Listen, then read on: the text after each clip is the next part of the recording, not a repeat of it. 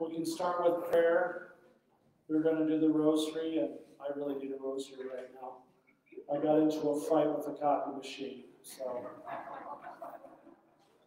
And everyone downstairs in the preschool realizes their pastor swears now, so. You know when it doesn't work? Anyway, how about we pray the rosary together? It's the month of Mary. If you don't have a rosary, you got a natural one. God gave you 10 fingers. So, in the name of the Father, and of the Son, and of the Holy Spirit, amen. We'll do the luminous mysteries of the rosary. I believe in God, the Father Almighty, creator of heaven and earth, and in Jesus Christ, his only Son, our Lord, who was conceived by the Holy Spirit, born of the Virgin Mary, suffered under Pontius Pilate, was crucified, died, and was buried. He descended into hell, and the third day he rose again from the dead. He ascended into heaven and is seated at the right hand of God the Father Almighty. From thence he shall come to judge the living and the dead. I believe in the Holy Spirit, the Holy Catholic Church, the communion of saints, the forgiveness of sins, the resurrection of the body, and life everlasting.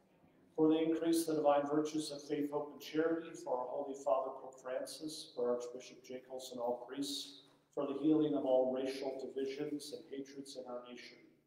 Our Father who art in heaven, hallowed be thy name. Thy kingdom come, thy will be done, on earth as it is in heaven. Give us this day our daily bread, and forgive us our trespasses, as we forgive those who trespass against us.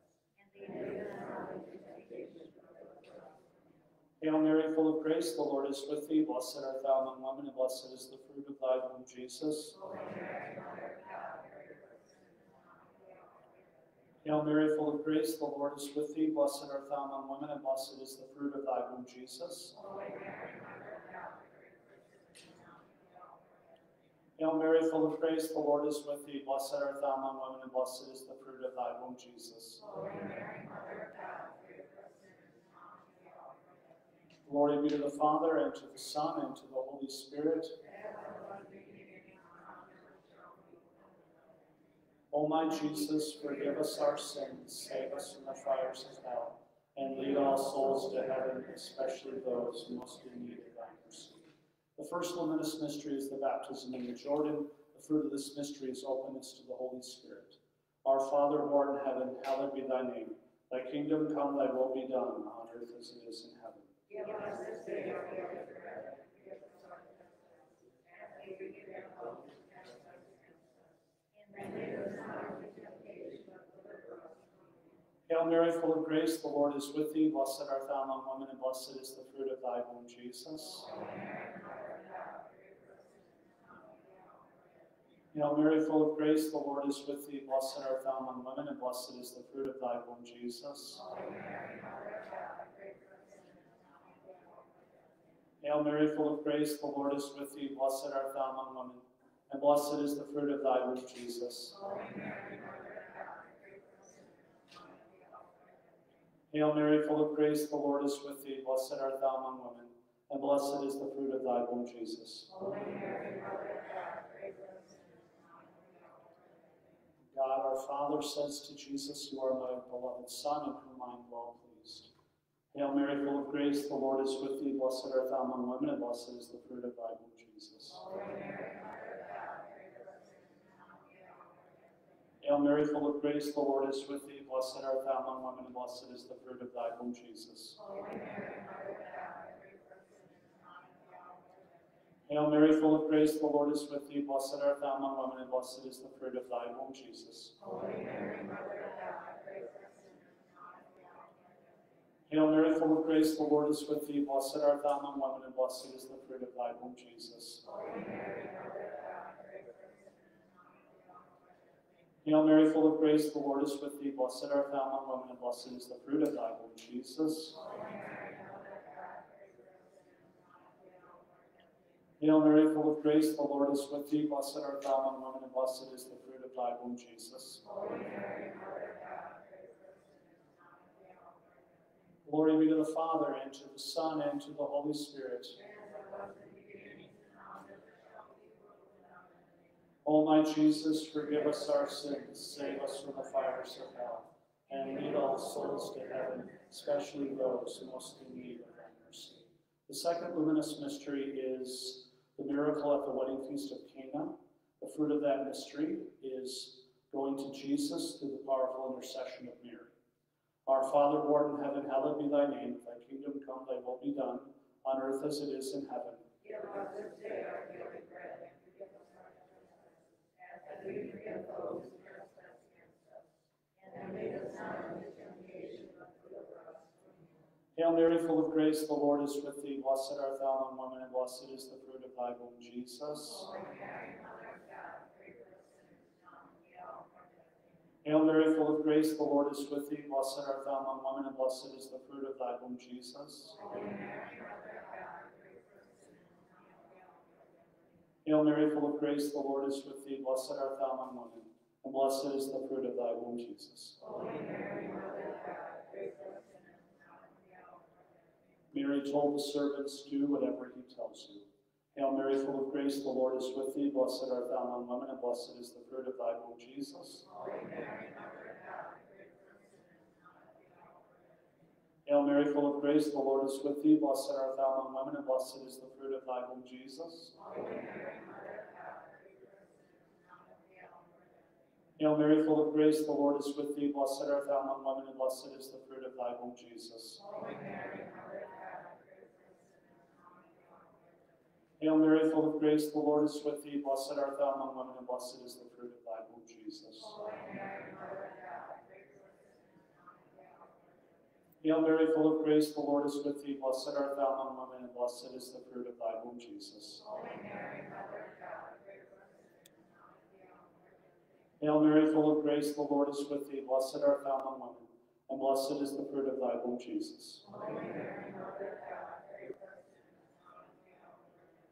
Amen. Hail Mary, full of grace, the Lord is with thee. Blessed art thou among women, and blessed is the fruit of thy womb, Jesus. Holy Mary, Mother of God, pray for us sinners, now and at the hour of our death. Amen. Glory be to the Father, and to the Son, and to the Holy Spirit. As it was in the beginning, and now and ever shall be, world without end. Amen. O my Jesus, forgive us our sins, save us from the fires of hell, and lead all souls to heaven, especially those most in need of thy mercy.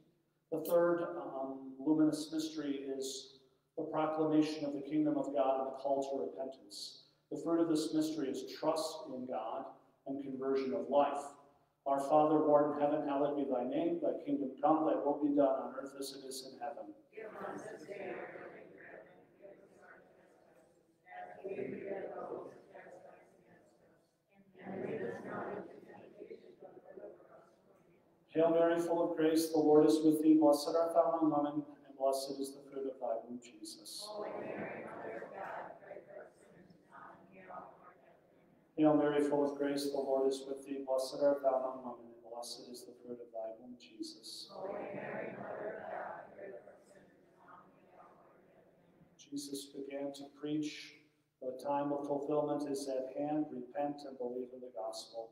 Hail Mary, full of grace, the Lord is with thee. Blessed art thou among women, and blessed is the fruit of thy womb, Jesus. Holy Mary, Mother of God, pray for us sinners, now and at the hour of our death. Amen. He began to teach them, saying, Blessed are the poor in spirit, for theirs is the kingdom of heaven. Hail Mary, full of grace, the Lord is with thee. Blessed art thou among women, and blessed is the fruit of thy womb, Jesus. Holy Mary, Mother of God, pray for us sinners, now and at the hour of our death. Amen. Blessed are they who mourn, for they will be comforted.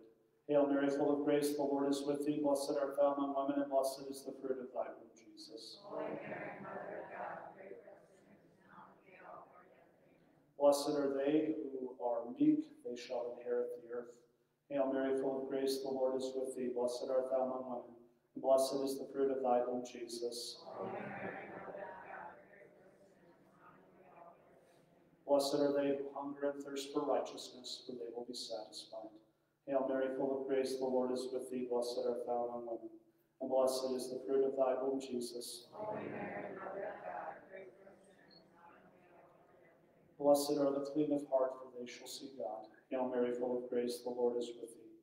Blessed art thou among women, and blessed is the fruit of thy womb, Jesus. Holy Mary, Mother of God, pray for us sinners, now and at the hour of our death. Amen. Blessed are the peacemakers, for they will be called children of God. Hail Mary, full of grace, the Lord is with thee. Blessed art thou among women, and blessed is the fruit of thy womb, Jesus. Holy Mary, Mother of God, pray for us sinners, now and at the hour of our death. Amen. Blessed are you, and they insult you and persecute you on account of Rejoice and be glad, for your reward will be great in heaven. Hail Mary, full of grace, the Lord is with thee. Blessed art thou among women, and blessed is the fruit of thy womb, Jesus. Holy Mary, Mother of God, pray for us sinners, now and at the hour of our death. Amen. Glory be to the Father, and to the Son, and to the Holy Spirit. As it was in the beginning, is now, and ever shall be, world without end. Amen. O my Jesus, forgive us our sins, save us from the fires of hell, and lead all souls to heaven, especially those most in need of thy mercy. The fourth luminous mystery is the Transfiguration. The fruit of this mystery is the desire for holiness. Our Father, who art in heaven, hallowed be thy name. Thy kingdom come, thy will be done on earth as it is in heaven. Give us this day our daily bread, and forgive us our trespasses, as we forgive those who trespass against us.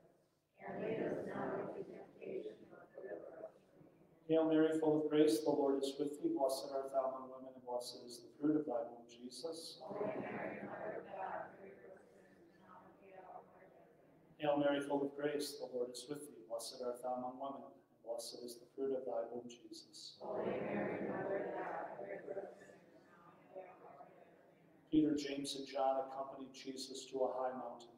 Hail Mary, full of grace, the Lord is with thee. Blessed art thou among women, and blessed is the fruit of thy womb, Jesus. Holy Mary, Mother of God, pray for us sinners, now and at the hour of our death. Amen. While they were there, Jesus was transfigured before them, and his clothes became dazzling white, and his face became as bright as the sun.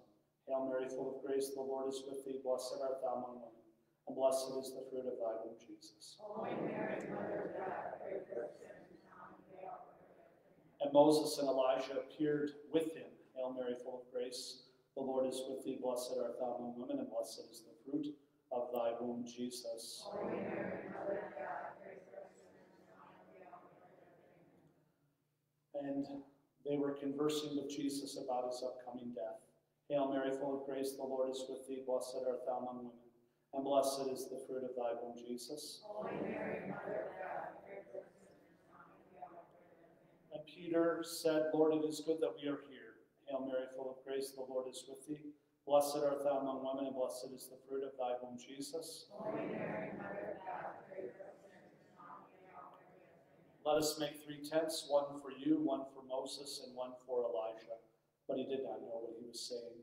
Hail Mary, full of grace, the Lord is with thee. Blessed art thou among women, and blessed is the fruit of thy womb, Jesus. Holy Mary, Mother of God, pray for us sinners, now and at the hour of our death. Amen. And behold, a bright cloud enveloped the 3 apostles, and a voice came from the cloud. Hail Mary, full of grace, the Lord is with thee. Blessed art thou among women, and blessed is the fruit of thy womb, Jesus. Holy Mary, Mother of God, pray for us sinners, now and at the hour of our death. Amen. And the voice said, This is my beloved Son. Listen to him. Hail Mary, full of grace, the Lord is with thee. Blessed art thou among women, and blessed is the fruit of thy womb, Jesus. Holy Mary, Mother of God, pray for us sinners, now and at the hour of our death. Amen. Glory be to the Father, and to the Son, and to the Holy Spirit. As it was in the beginning, is now, and ever shall be, world without end. Amen. O my Jesus, forgive us our sins, save us from the fires of hell, and lead all souls to heaven, especially those most in need of thy mercy. The 5th and final luminous mystery is the institution of the Eucharist. The fruit of this mystery is adoration. Our Father, who art in heaven, hallowed be thy name. Thy kingdom come, thy will be done, on earth as it is in heaven. Give us this day our daily bread, and forgive us our trespasses, as we forgive those who trespass against us.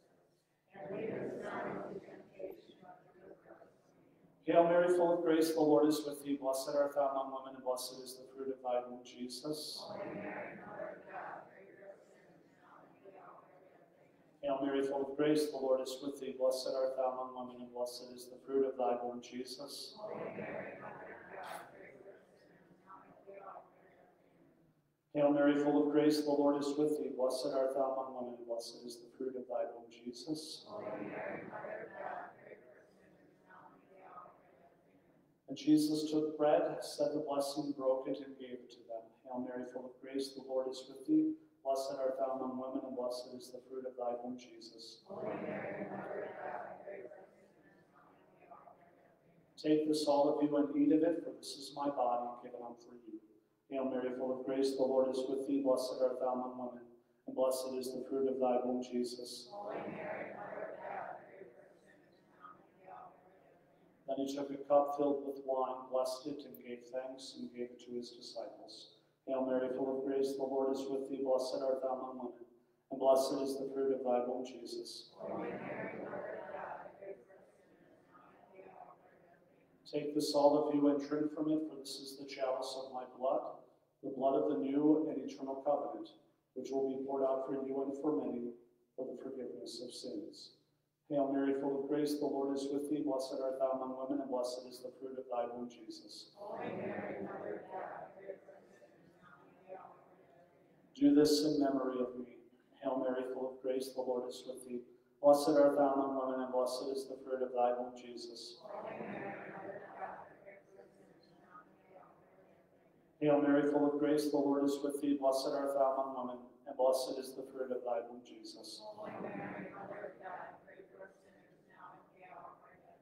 Hail Mary, full of grace, the Lord is with thee. Blessed art thou among women, and blessed is the fruit of thy womb, Jesus. Holy Mary, Mother of God, pray for us sinners, now and at the hour of our death. Glory be to the Father, and to the Son, and to the Holy Spirit. O my Jesus, forgive us our sins, save us from the fires of hell. Lead all souls to heaven, especially those who most do need of thy mercy. Hail, Holy Queen, Mother of mercy, our life, our sweetness, and our hope. To thee do we cry, O banished children of Eve. To thee do we send up our sighs, mourning and weeping in this valley of tears. Turn then, most gracious Advocate, thine eyes of mercy towards us. And after this our exile, show unto us the blessed fruit of thy womb, Jesus. O clement, O loving, O sweet Virgin Mary. Pray for us, O Holy Mother of God. Let us pray. O God, whose only begotten Son, by his life, death, and resurrection, has purchased for us the rewards of eternal life. Grant, we beseech thee, that by meditating upon these mysteries of the most holy rosary of the Blessed Virgin Mary, we may imitate what they contain and obtain what they promise, through the same Christ our Lord. Amen. Most Sacred Heart of Jesus, most Sacred Heart of Jesus, most Sacred Heart of Jesus, Our Lady of the Rosary, in the name of the Father, and of the Son, and of the Holy Spirit. Amen. I'm glad I was late. More people could come. All right. So, welcome everybody. For those that are coming a little bit later, I had major technical malfunctions with the printer, and I have to go to confession now. The way I was going at that, I think I broke it. So, what's that? Oh, might be good for me to do a public confession. So I don't have enough handouts, so I might have to do a little bit of sharing. I think I have enough of this one handout. So let me get that out to all of you, and then we'll start, okay? If they're married, or if you're with a couple, share there. If you want to pass that one out. Everybody? Or? Everybody gets that one.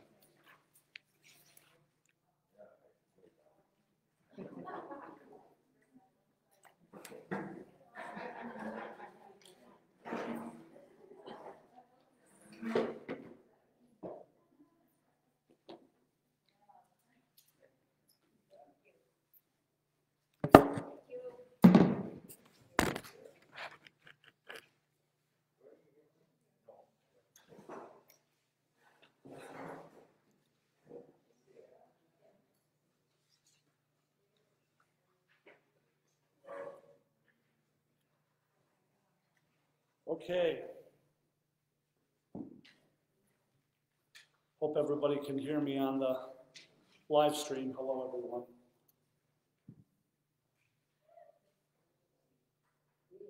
So at least can you share it? Hopefully you can. So. Okay. So what I want to do is, if you don't know each other at your table, can you introduce yourself real quick? If you don't know each other.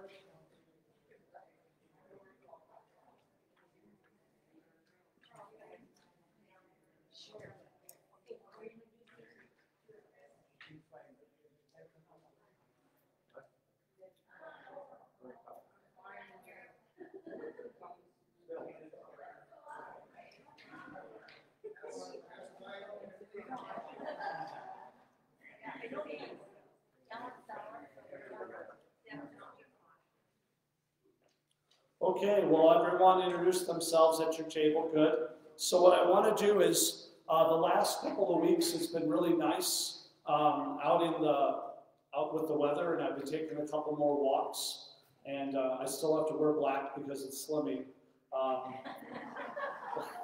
Thanks for laughing at my really bad jokes.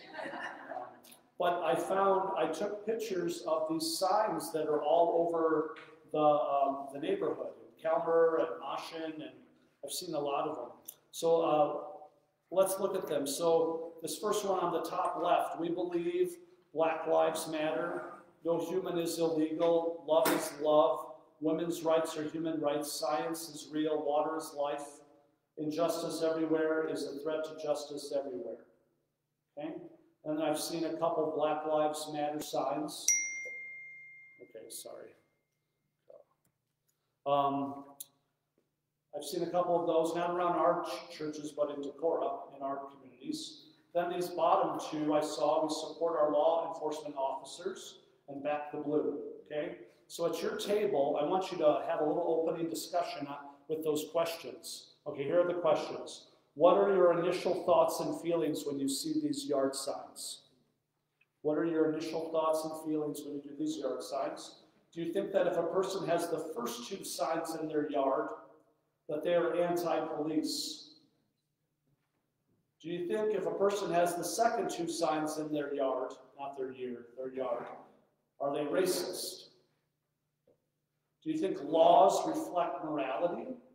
And lastly, what's the best way to achieve change for the better in a nation? What do you think is the best way to do that? So kind of share what your initial responses are, and we'll go from there. 1, 2, 3, go.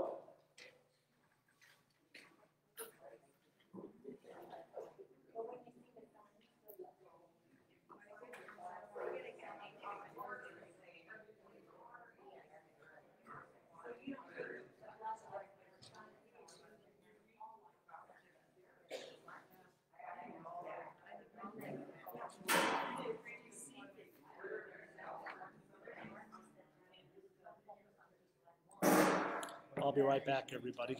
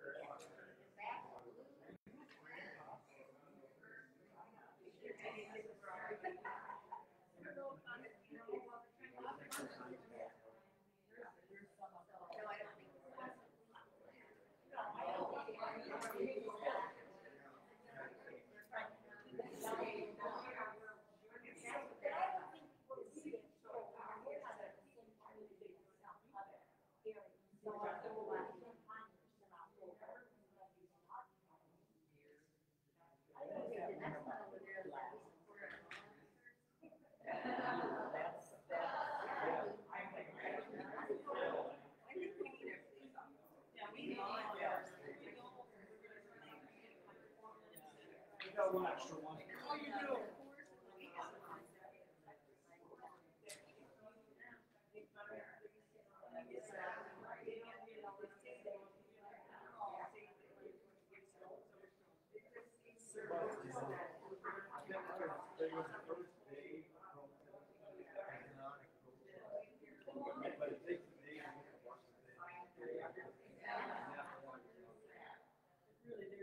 Okay, let's all come back together.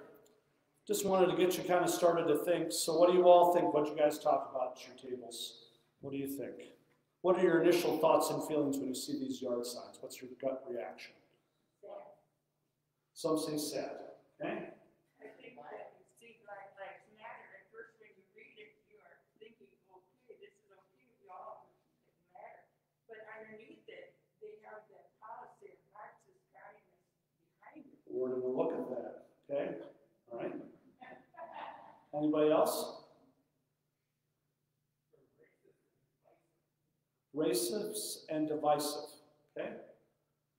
So some said sad. I'm asking, feeling anybody angry when they see the signs? Some people are angry. Okay. Yeah, that's good, yeah. You know, one thing, does it really capture the whole reality? And I think that's part of the problem with a sign. It doesn't capture the whole reality, right? But it emphasizes a part of it, right? So one thing I want to start off with right away is I remember this old quote by an old professor I had from St. Meinrad Seminary. To understand does not necessarily mean you agree. To understand does not necessarily mean you agree. So you can understand another perspective without necessarily agreeing with it. And that'll be something that you'll probably have to kind of wrestle with in our session tonight. So turn over the sheet there, we'll go over the objectives. So what I want to do is understand the church's teaching about racism. The bishops have just taught recently about it. And then Elsie mentioned right away about this word Marxism. And it's being thrown a lot right now in our political discourse. People are called Marxists. You hear it a lot in some of the political discourse. Let's actually find out what it actually means so you can have an informed opinion. Okay, what does it really mean? We've heard it for a lot of years. Most of the time, it's the connotation of something bad and evil. If you go back to the days of the Cold War, right? Marxist communism, that's something we didn't want. There was whole foreign policy based on it. Then number two, to understand the church's teaching on solidarity. That's really the main way that the church offers for us to do good change in society, is to really believe in that word solidarity. What does that word mean? We'll look at the teaching about that. And then lastly, to understand the church's teaching on the way of social change.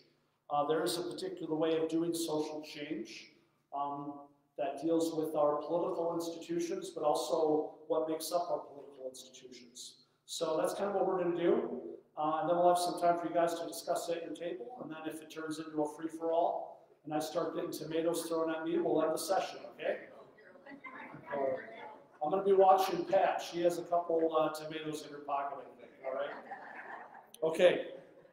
So what I did here in that main packet of 10 pages is just some quotes from various church documents that are going to base on my comments there.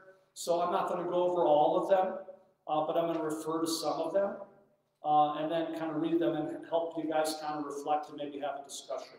Okay, so recently, right before the pandemic happened in November, the bishops of the United States had their fall meeting, and they approved a new pastoral letter entitled Open Wide Our Hearts, a pastoral letter against racism. And the bishops felt the need to actually write about that and to bring it up again. It's been taught a couple times by the U.S. bishops about racism. The main way that the U.S. bishops have taught about racism is that racism is the original sin of America. It's the original sin of America. You can go into the historical details of how that happened, but ever since the beginning of our nation, we were kind of limping into our founding because of slavery. And then it all blew up at the Civil War. So the theological reflection of it is that it's always been a limp with us, you know? But then there's been this great progress since the 1960s of the Civil Rights Movement with Dr. Martin Luther King leading that. And maybe we finally got over it. You know, that there's sometimes a sense that we got over it. Most people aren't racists anymore. But if you look at the sociological data that the bishops sometimes quote in their document, it's kind of like this, that each generation has to commit to this teaching about rejecting the evil of racism.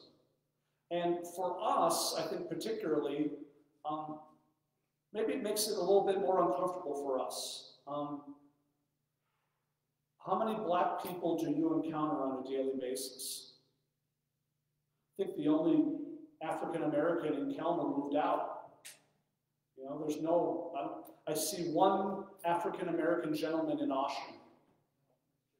You know? Yeah. So there's two. We're really diverse. You know?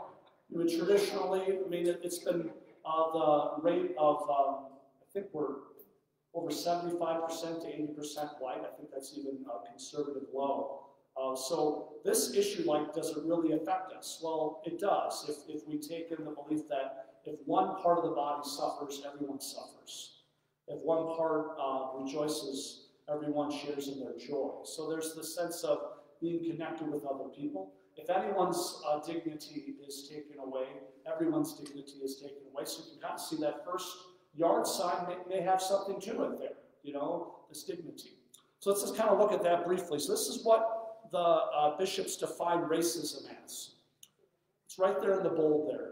Racism arises when either consciously or unconsciously a person holds that his or her own race or ethnicity is superior, and therefore judges persons of other races or ethnicities as inferior and unworthy of equal regard. When this conviction or attitude leads individuals or groups to exclude, ridicule, mistreat, or unjustly discriminate against persons on the basis of their race or ethnicity, it is sinful. Racist acts are sinful because they violate justice. They reveal a failure to acknowledge the human dignity of the persons offended, to recognize them as neighbors Christ calls us to love. So racism occurs because a person ignores the fundamental truth that because all humans share a common origin, they are all brothers and sisters, all equally made in the image of God. When this truth is ignored, the consequence is prejudice and fear of the other, and all too often hatred. Now you might say, I agree with that, what's the big deal? You know, I agree with that, but what's the big deal? Well, we saw that blow up over the last 10 years when we've seen, now this is where it gets kind of controversial, possibly innocent people being killed by police. A lot of it based on the, seems that's the preponderance of people who have black skin over white skin. That's the perception that is out there, right? And all of the policies that have happened since the 1960s to have equality among races, how have those policies played themselves out? Some of them have been successful, some of them haven't. Some of them have helped, some of them may have caused resentment. I mean, it's the crapshoot, you know? And then the question is, are you able to forgive?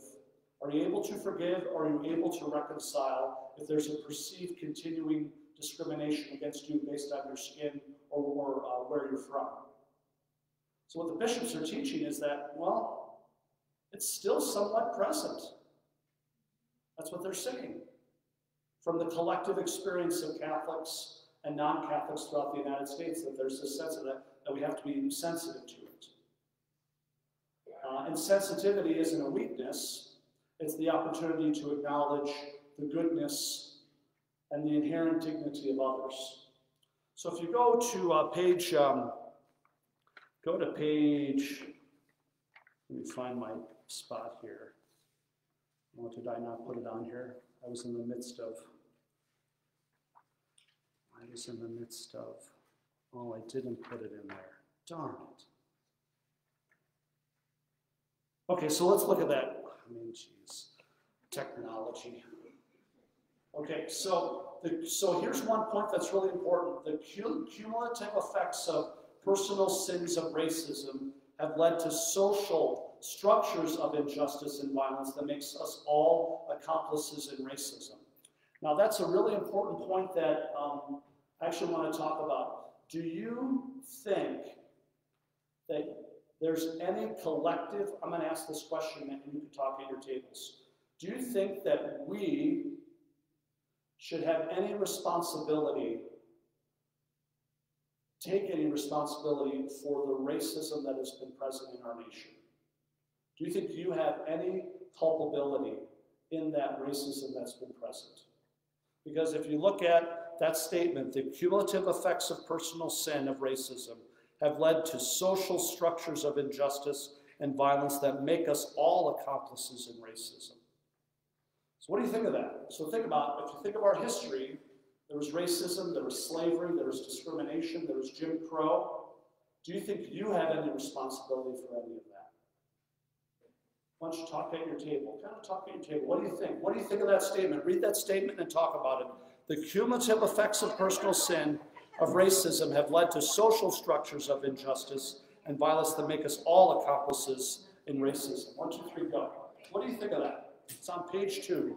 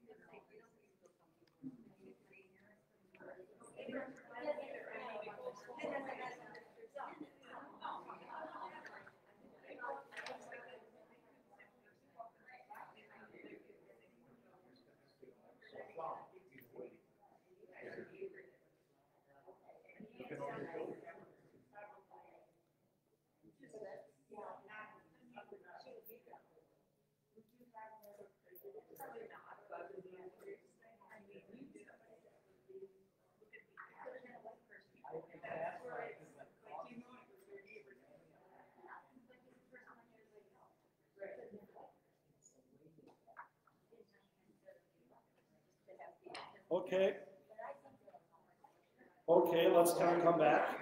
So what do you guys think of that sentence? I'm going to read it one more time.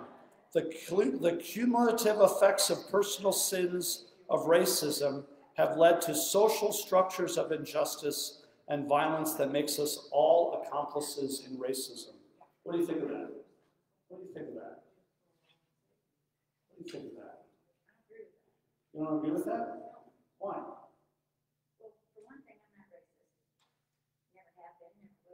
Mm-hmm. But this thing about slavery and all this kind of stuff, I did not do that. I would never do that to a person. But the only thing that I think now you could do, you know, you didn't have a chance to talk to a black person. It's this thing that's blowing up between you. You know, do I dare talk to him because he's thinking that I'm white, that's silly. Mm-hmm. But they have made an issue out of this. Who's they? Everybody. Media. Okay, what do you think, Gary? You had your hand up. Well, as I read the sentence, you're applying personal sins to all accomplices. So that means if Paul says I'm equally guilty, I think it's a false narrative to make the assumption based on the sentence structure. Mm-hmm. It's wrong. Mm-hmm. I think the assumption here is wrong. Well, here's the thing. Let me give you an example where I think I've experienced this personally. I went to a public high school, 2,400 students. There were 656 kids in my class freshman year. And I went from an 8th grade class of 24 Catholic school students. That was a scary bus ride, I'll tell you that. So I get to the school and go through my first year, and make it through my first year, and get to my second year. And when everyone in the high school moved, it was like a massive humanity. Okay? So one day I was going to golf practice, and I went against the flow of all the students, and I accidentally tripped a young man, and I had him, he kind of tripped, and he looked at me, and he gave me quite a look, and I recognized him. He was like, oh no, that guy's a member of one of the gangs I always tried to avoid. Okay? So he got 4 of his other friends, and they literally beat the crap out of me in the corner by the payphone. They punched me in the face, black eye. It was a really kind of traumatic experience. Okay? All right. For many, many years after that, whenever I saw a black man, I tensed up a little bit. I tensed up. Why? That person probably isn't going to do anything to me. Why did I tense up?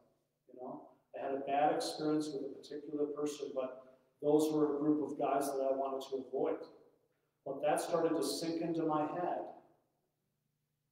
And then I started to look at others. I'm like, are they going to do the same thing to me? I think, if I'm really honest with myself, there's something about race inherently with that experience. There's something inherently about race. That I'm going to be suspect of somebody because maybe the same people like that are going to do the same thing for me. So what I have to do is to actively go against that, to say, that is not what I'm going to assume in every person. I mean, so in a certain sense, a violent experience from a particular ethnicity deeply affected me. You know? To say that race doesn't have something with it, I don't think is true. At least I'm speaking for myself, I don't think I'd be totally honest. There's something with that for me. So that's how I mean, also another thing too, let me ask you this. Let's use it to another issue that's very important to a lot of people in this room. You know, abortion. Hasn't the allowing of abortion affected even us? Wouldn't you say that?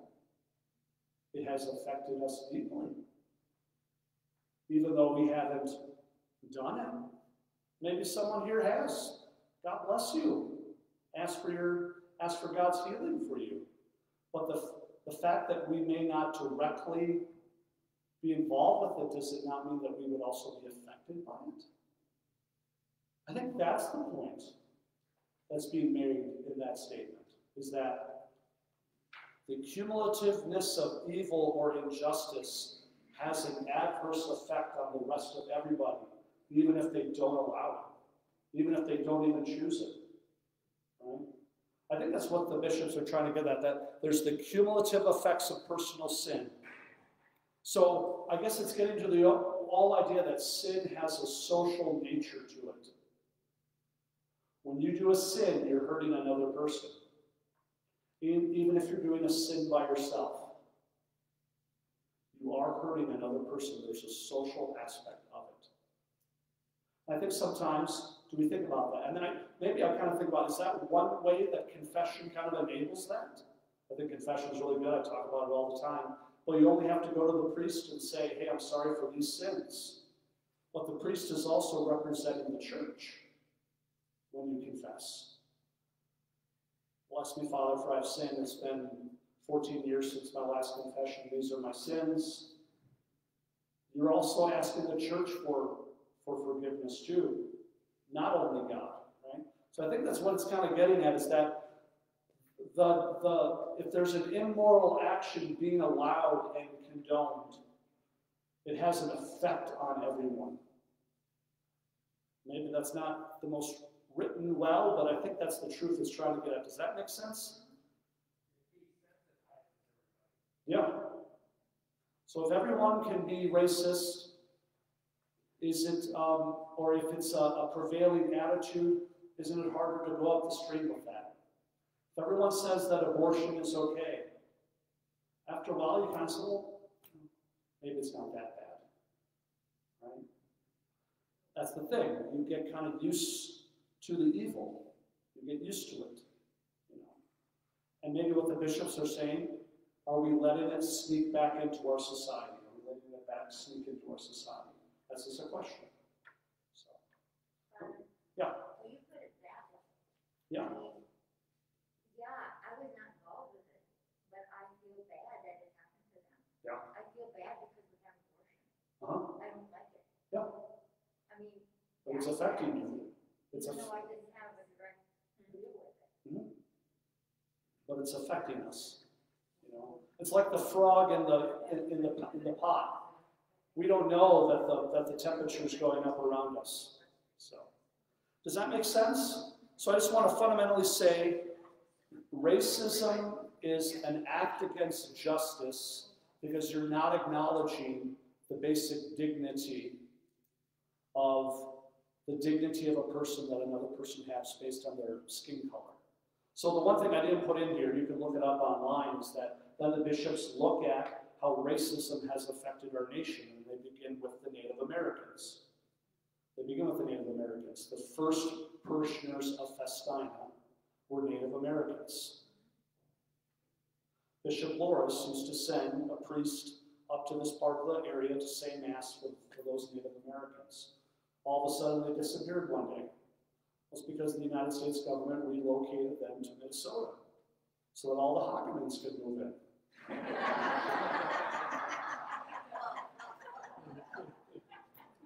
Now, here's the thing. Here's the thing.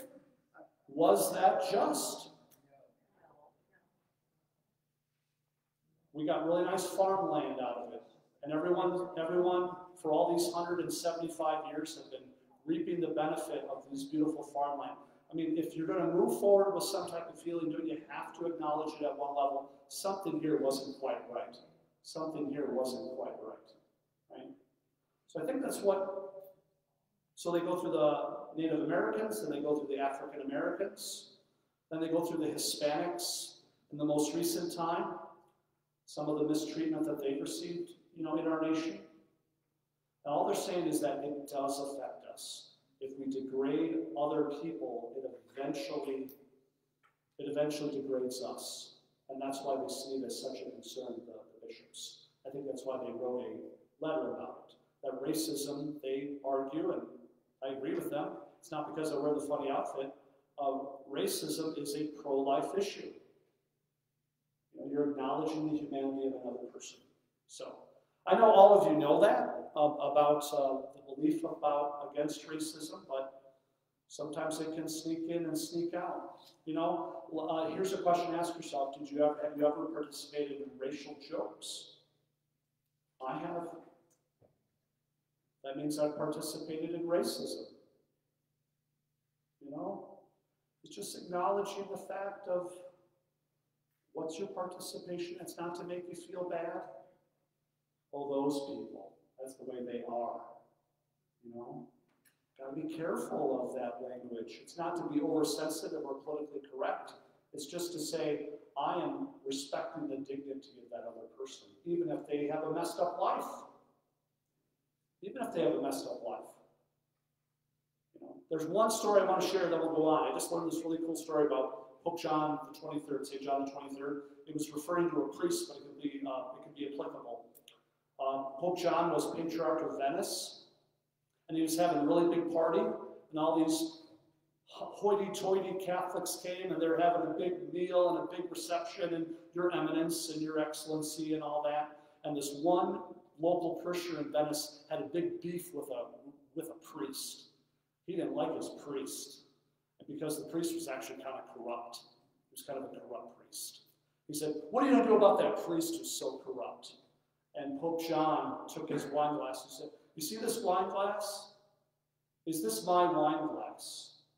And the layman said, "Yes, Your Eminence, this is your wine glass." He took the empty wine glass and he threw it on the ground and he broke it right in front of everybody. He says, "Is that still my wine glass?" And they said, "Yeah. Even if the man's broken, he's still mine. He's still my brother. He's still my brother priest." When I read that, I'm like, whoa, I got some conversion to do here. Okay? So, just wanted to highlight that. Okay, let's go to objective number. Let's sit at your table. What's one thing you gather from the first section of our presentation here? Go ahead. What's kind of sticking with you now? 1, 2, 3, go. Talk. Talk more.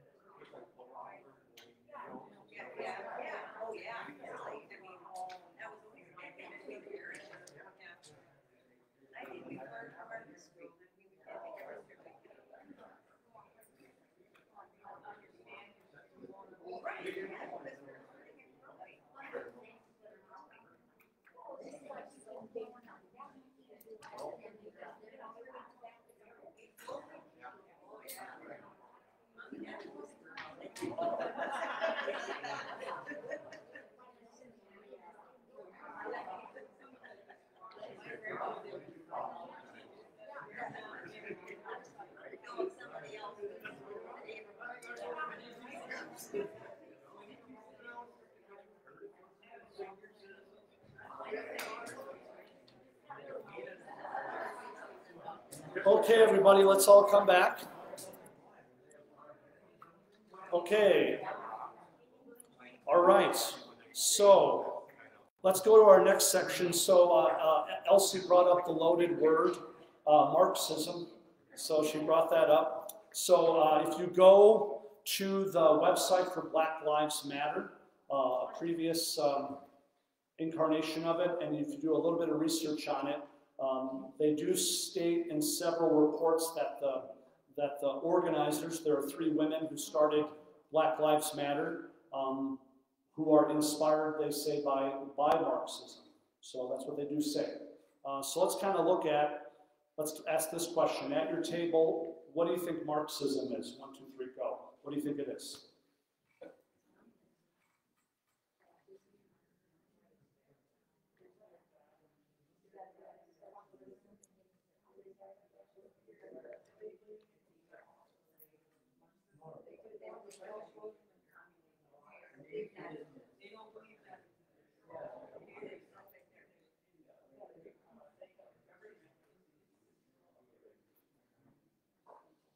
Okay, so what's Marxism? What do you think? Let's go around. How about the front table? What's Marxism? It's communism. Well, what is communism?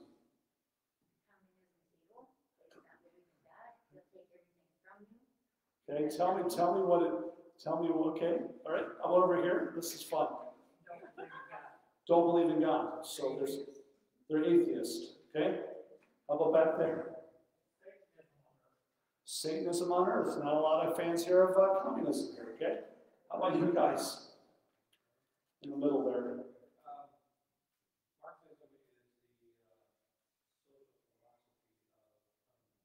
Okay, all right. Social philosophy of communism. Okay. Well, if we're going to be using these words, maybe we should try to know what it means, okay? What do you think? So, Karl Marx, I have some basics there, Marxism 101, okay? You can understand, but you don't have to agree, okay? All right, so he was born in Germany in 1818, died in 1883. His father was a rabbi. His father was a rabbi. Isn't that interesting? His father was a rabbi. Then he was a philosopher by trade. And then he became very radical in his thought, and he was never going to get a job as a professor. He married a nice German girl. And with Frederick Engels, they began to publish publications and papers, mostly out of London. And in 1883, he died. He actually became stateless. The German Empire actually disowned him. So for the last part of his life, he had no nationality. He lived in London. So he's buried in London. You can go to London and see his grave, okay? All right, so I just want to give a little bit of an understanding of what Marxism is. So number one, Marxism has a really important word with it, and that's materialism. Do you see it there, number 2? Materialism. He was a student of a philosopher by the name of Hegel, okay? And Hegel was all about what they call the dialectic, that there's a thesis and antithesis, a thesis and antithesis, and life is a continual back and forth between 2 opposites, and the interaction of the 2 opposites bring a third something that actually is progress, okay? So Marx is like, that's a great idea, but it doesn't deal with anything spiritual. So he professes the idea of materialism, that life is only what you see and experience on this earth. Only what you so he actually defines it there, actually put it on there. The fact that man is a corporeal, actual, sentient, objective being with natural capacity means that he has actual sensuous objects for his nature as objects of his life expression, or that he can only express his life in actual sensus of objects. So in other words, he follows one of his teachers, Feuerbach, you are what you eat. Ever heard of that phrase? You are what you eat. That's the basic insight of Marxism. You are what you eat. You only have this life. Okay? Which then leads to that first point of atheism. He rejected religion in all of its forms. Okay? The third point you got to know is that if it's only about this life, then life's primary goal is economic. The value that you have in your life comes from the way you provide for your life. So that's why for Marx, he looks at history through the lens of economics. Okay? So he actually abandoned philosophy and he embraced economics. So when he looks at the relationship between different groups of people, it's always based on an economic relationship. So he goes through history. For example, the feudal lord in relationship with his vassal, the peasant, right?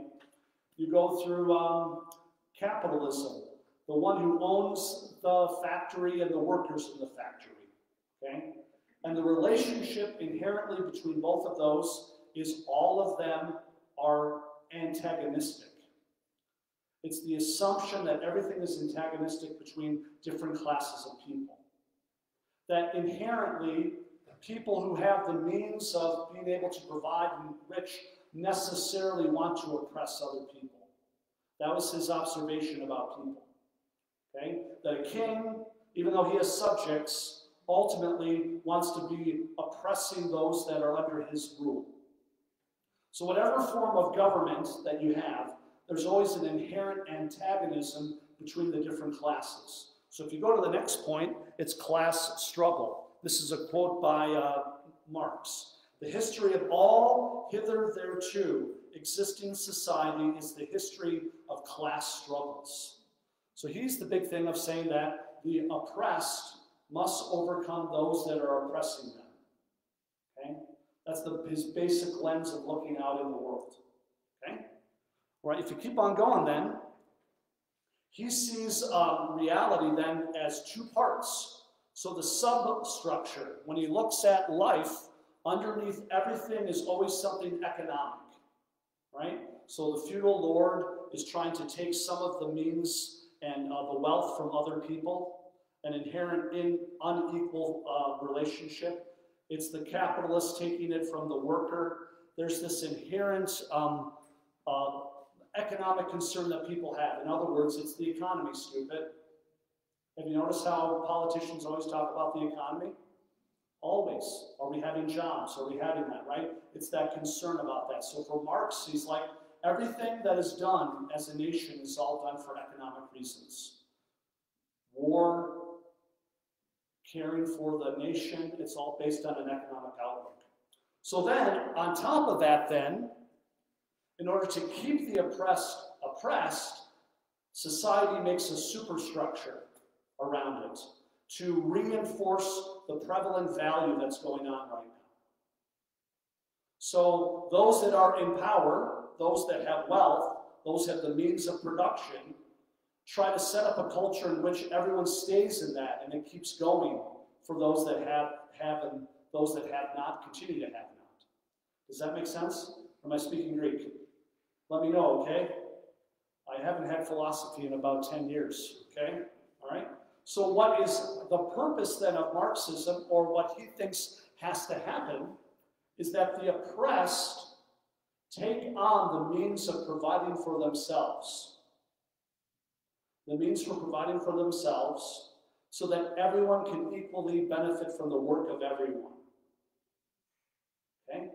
And that means inherently there must be some violent revolution in order to overcome those that are oppressed. That's kind of the basics of it, okay? Now, do we believe in injustice? We don't believe in injustice. We believe in injustice, right? But you can tell it's all trying to make things just here and now. So for a Marxist, the horizon of life is only this life. So if it's only this life and I only have this life, I have to make this life as just as possible. It must have the most amount of justice on this side because when I die, the maggots are going to eat me.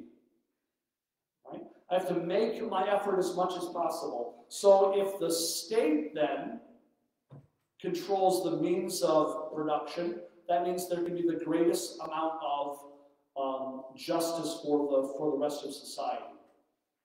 Now, I can hear you all. You're all throwing darts at me right now, okay? I can feel it all right now.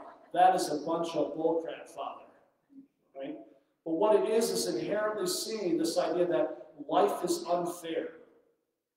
Do you know we all say that to our kids? Life is unfair. And if life is unfair, there's something really wrong with that, and we got to fix it, and we have to do any means to be willing to fix that. And the vast majority of people that are born into this world are oppressed. So I want to give you two quotes from Marx. Here's the first one. It's right in the middle there. You see it there? The second to last paragraph. Religious suffering is, at one and the same time, the expression of real suffering and a protest against real suffering. Religion is the sigh of the oppressed culture, the heart of a heartless world, and the soul of soulless conditions. It is the opium of the people. The abolition of religion as the illusionary happiness of the people is the demand for their real happiness. To call on them is to give up their illusions about their condition, is to call on them to give up a condition that requires illusions. So that's the famous quote of, are you guys spinning on that one? Okay. So what he's basically saying is that we're all unhappy, we are all alienated, and what we do is we have these religions that promise false happiness in order to make this life bearable. So we better make this world as just as we can. But the critique is, well, you better not be the oppressor because you're going to get killed. This inherent violence that kind of happens. So do you hear that a little bit? What's going on in our nation right now? There's protesting, but there's also rioting. And there's a difference, right? If you're a Marxist and you want to stir up division among people, the expression of that could be violence, right? So that's, some would argue that's where the Marxist influence is coming. Does that make sense? Okay. All right, I just want to do that part. You guys sit and talk to your table. What do you think of that? What do you think of that? Ever heard of it? Ever heard of it explained like that? 1, 2, 3, go.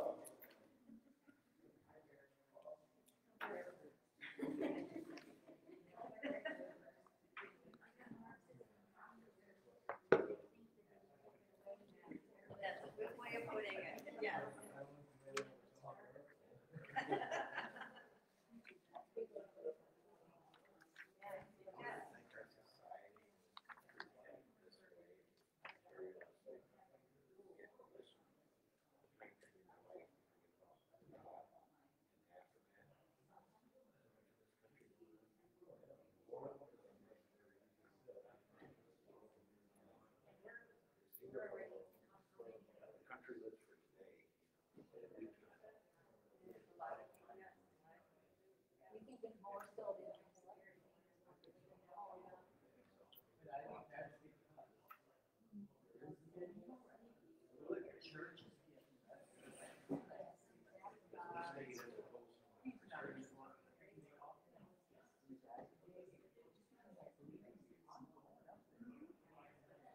Okay, let's all come back together.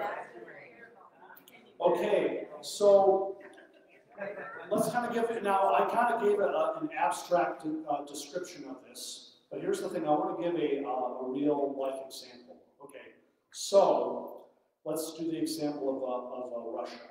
Okay, so Russia came under Lenin, who was influenced by Marx. Okay, what was going on in the society before the revolution of 1917? It was you had vast swarms of very poor Russians, okay? And you had czars, one czar whose father was attempted to be assassinated because of the ferment that was going on among some of the Bolsheviks. And because of that anger, that czar turned on his country. And a lot of the country fell into famine, did not have enough food. They weren't able to keep any of the crops that they were growing. Okay? So there's already unrest and anger among the populace. If you throw some gasoline on top of that, you can see how it's kind of attractive. You know, and if it seems and the perception is that the church is with this czar that's doing this to me, is the church really on my side? You know? So those are historical factors that could actually lead to that, right? So if you have a person who's unjust to you, maybe you're willing to try something else in order to have maybe more justice in your life, maybe more fairness.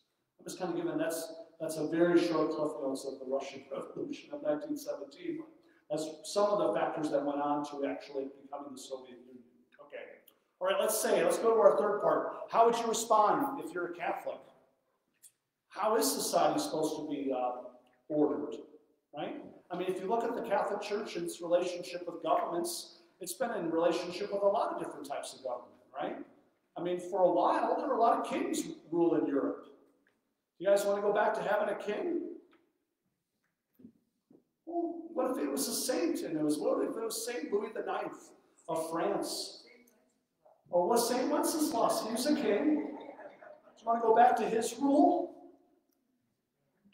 Who wants to go back to, I kind of like the state opening of parliaments. A little bit of pomp and circumstance, put a crown on your head, wear funny outfits. What do you think of that? It's not partisan. The head of state you wouldn't have to elect. Everyone could like the queen, whether if you were a labor or conservative. What do you think? Or you were lucky if you had a good person that was the king. Yeah. Well, maybe it's just as good as who we're voting for. What do you think? Right? The person. Consolidate power under any person. Mm-hmm. Then that king, if he is benevolent, Is good. will have a good life. But if that power is there, then someone who is not so benevolent will knock him off, and all of a sudden your goodness is gone. Oh. You expect greatness from a government. Don't be surprised when that government takes it away from you. Yeah. But here's the question, though. You're in the wrong organization because the Pope runs everything.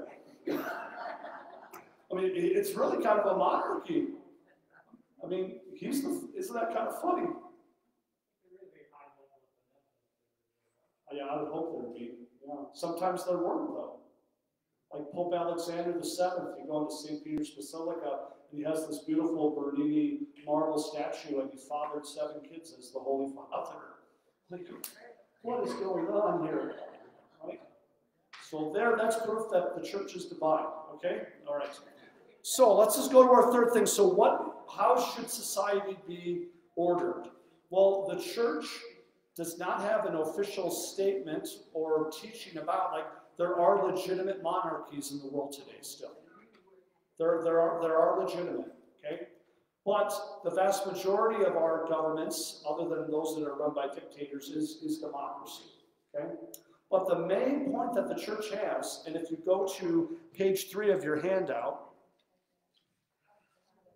if you go to page 3 of your handout, okay? Okay, you guys are like my 7th graders. Okay, be quiet. No, I'm joking. I'm just joking. Okay. All right, page 3, 1878. All men are called to the same end, God himself. There's a certain resemblance between the union of the divine persons and the fraternity that men are to establish among themselves in truth and love. Love of neighbor is inseparable from love for God. The human person needs to live in society. Society is not for him an extraneous addition, but a requirement of his nature. Through the exchange with others, mutual service, and dialogue with his brethren, man develops his potential. He thus responds to his vocation. So the number one principle of any type of organization is the human person. The human person is the most important person in society. The individual. The individual who is an unrepeatable miracle of God. That's what society is actually based on. And then what comes out of that? The family. What comes out of that? A larger Christian community. What comes out of that? A state. What comes out of that? A nation. It's all based on having the human person be the center of society, because God made us for our own purpose, so that we can be with God for all eternity. So right away, if you look at 1878, all men are called to the same end, God himself. Do you think Karl Marx would agree with that? So fundamentally, we are different. It's a different horizon. We're meant for God, and by being meant for God, we're meant to be brought to other people. Right? Just haven't we learned that from the pandemic? Right? How people are wasting away in isolation from one another. Right? If any time in our history that we can understand that, it's right now. Okay? So that's the first point when it comes to organizing anything, is the dignity of the human person being taken care of by the community that you're a part of.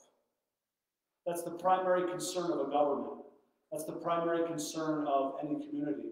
That's the primary concern of a family. That's the primary concern of you. Love your neighbor as yourself. Do you love yourself? You know, it all goes to that. The centrality of the human person, okay? All right. If you want to switch over then, go to page 4, 1886. Go to page 4, 1886. Do you not have one, guys? You're sharing? Oh, okay. All right. 1886. Okay, here's the point here then. Society is essential to the fulfillment of the human vocation. To attain this aim, respect must be accorded to the just hierarchy of values, which subordinates physical and instinctual dimensions to the interior and spiritual ones. So let me do this quote. Human society must primarily be considered something pertaining to the spiritual.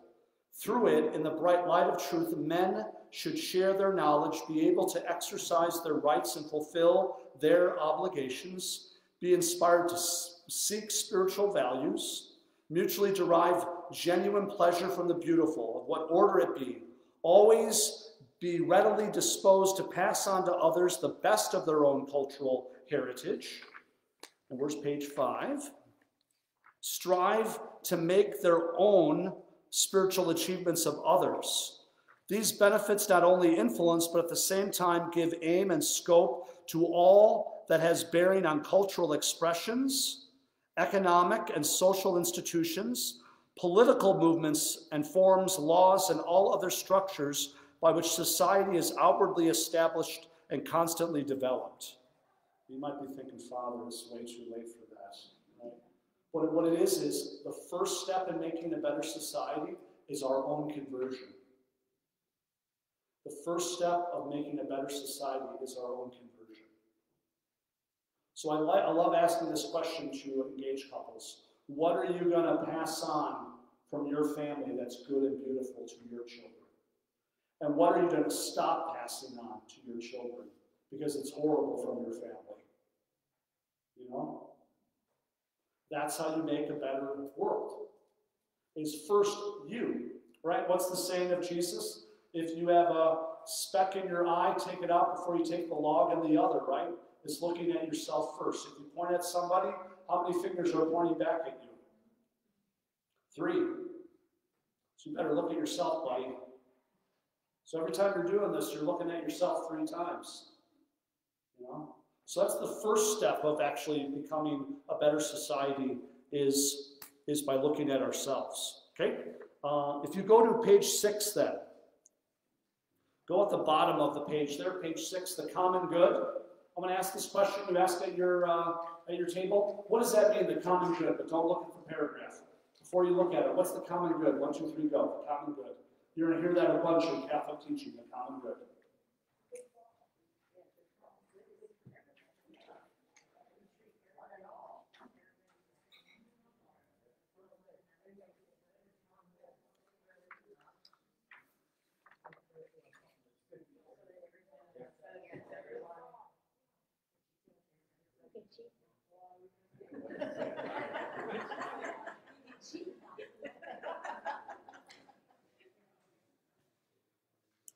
Okay, what's the common good? What's the common good? If you had to explain it to a 7th grader like me tomorrow, what would you say? What's the common good? you want to say? If there's the, Lonnie, are you volunteering somebody? He's reading the paragraph. What do you think here? What's the common good? What do you think here? Something good for everyone. It benefits everyone. Good for all. And can we disagree on that? On what's good for all? Welcome to politics. Ultimately, it's supposed to be about disagreeing and trying to find the common good for all. Okay, let's look at the definition of the common good, because that language has been totally lost in our political discourse, unfortunately. So look at 1906.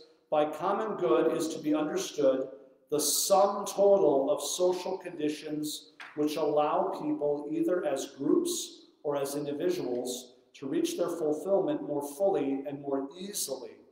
The common good concerns the life of all. It calls for prudence from each, and even more from those who exercise the office of authority.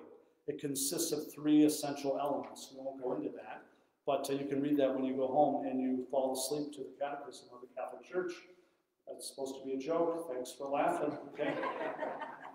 Okay? So you can see it's the mirror of that comment earlier by the bishops. Do you know that comment? The cumulative effect of personal sin leads to us being an accomplice of sin for everyone, right? The common good is the exact opposite of that. If everyone pursues the good, everyone becomes better. The goodness of other people affects your goodness. So in a society, that's why you kind of want that. So for example, I'll give you an example. Do you know that the church's official teaching is that governments should forbid and not allow vulgar media? That's actually the official teaching of the church. That a government, in trying to ensure the common good, should not allow things like pornography in the world. That there should be the force of law, that should not be allowed. But our American sensibilities, like, you should be able to do whatever you want, right? You can't do that. It's freedom of expression, right? But that freedom of expression is actually allowing for a common good sometimes. So that's just one example where the church teaching and our values kind of rub up against each other. Okay? All right, here's the last thing I want to go over, and then I'll call it good and actually read your handout. I'm so sorry. God bless you. God bless you. The last thing I want to talk about is solidarity then. If you go to page 10, go on the back. Okay, the principle of solidarity, this is what it means. The principle of solidarity, also articulated in terms of friendship or social charity, is a direct demand of human and Christian brotherhood. So 1940, solidarity is manifested in the first place by the distribution of goods and remuneration for work. It also presupposes the effort for a more just social order, where tensions are better able to be reduced and conflicts more readily settled by negotiation. So solidarity is the idea that I am a brother to each person that I encounter. Even the person that's going to vote for the other party, that they're my brother, they're my fellow citizen. I disagree with them. Do you know what? I'm going to sit down and I'm still going to have a beer with them. I'm still going to try to have bonds of friendship with other people. You know? That's what's so disturbing about the present political culture, is that you destroy your opponent. Did you know back in the 80s there was a stand-up pickup basketball game for the members of Congress at noon every day? Do you know that doesn't happen anymore? You know, they don't even talk to one another, right? So there's a loss of solidarity and friendship, okay? Want to go over that. Last thing I want to do, and then I'll let you go, and we can have some questions if you want, is get the sheet that you had about Marxism out. Turn it on the other side. What's the Christian response to Marxism then? So I just want to show you the principles of Martin Luther King. Okay? This is what he did. And it gets to the principles of nonviolence. Can we make and solve our problems without going to violence? So here's his principles that he lived by. Number one, nonviolence is a way of life for courageous people. It is active nonviolence, resistance to evil, it aggressively, spiritually, mentally, and emotionally. Now, principle two, nonviolence seeks to win friendship and understanding. The end result of nonviolence is redemption and reconciliation. The purpose of nonviolence is the creation of the beloved community, where even enemies become friends. Number three, nonviolence seeks to defeat injustice, not people. Nonviolence recognizes that evildoers are also victims and are not evil people. The nonviolent resistor seeks to defeat evil, not people. That would help out a lot of people if you follow that one. Like I had a conversion with that. You know, the person who promotes something that I vehemently am against, abortion, is that person evil in themselves? I have to say no. God made them good. They have a really erroneous opinion, but they're a person I have to love, not hate. Right?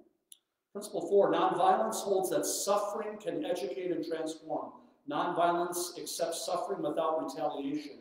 Unearned suffering is redemptive and has tremendous educational and transforming possibilities. What do you think about that? Getting berated for something holy that's right. Principle five, nonviolence chooses love instead of hate. Nonviolence resists violence of the spirit as well as the body. Nonviolent love is spontaneous, unmotivated, unselfish, and creative. Then lastly, nonviolent believes that the universe is on the side of justice. The nonviolent resistor has deep faith that justice will eventually win. Nonviolence believes that God is a God of justice. So I found that really interesting. What are any of those principles that you need in your life right now? You know, I wonder if number three needs to happen more in our nation right now. That just because you disagree with somebody doesn't mean that that person is evil. Right? If you want to have something really interesting to read, and it's not that long, and would deal directly with the way our world is right now, I would read the second inaugural address of Abraham Lincoln. If you get a chance, 1865. It's on the internet.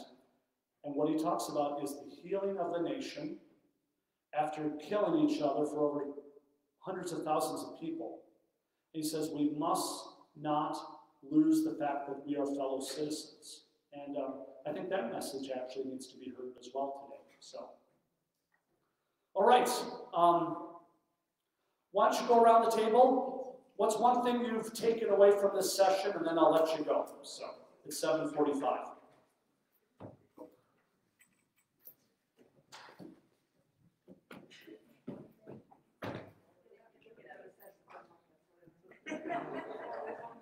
You chose the better part.